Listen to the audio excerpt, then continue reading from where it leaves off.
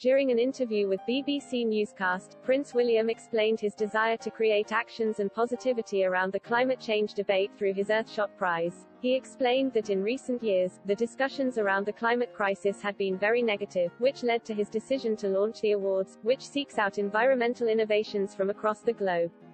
Prince William's father, Prince Charles, has been an environmental campaigner for several decades, and has led numerous debates and panels on the catastrophic effects of climate inaction.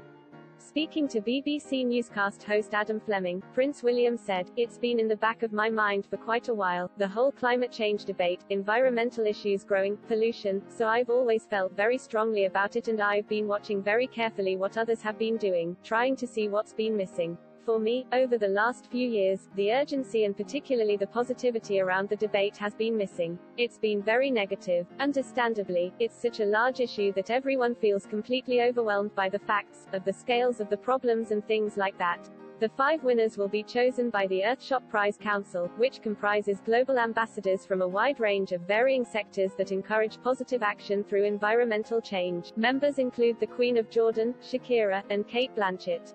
Prince William and the Duchess of Cambridge will appear at Alexandra Palace on Sunday evening to award the 5 winners. They will be joined by a number of celebrities such as Ed Sheeran, Emma Watson, and Coldplay, whose performance will be powered by 60 cyclists.